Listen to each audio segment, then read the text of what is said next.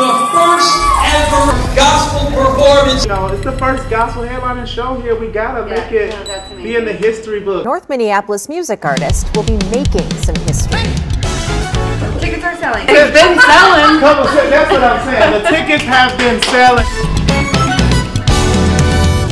Can I tell you how obsessed I am with your voice actor? Yes. The way you're singing high, it seems good to me, honestly. I don't see you, like, otherwise I wouldn't be coming out. So. Bucky, what did you say happened yesterday? I had an asthma attack 3 times.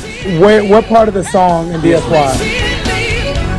Oh my gosh, I'm just saying what I want to hear when I wrote it, how I felt it at that moment.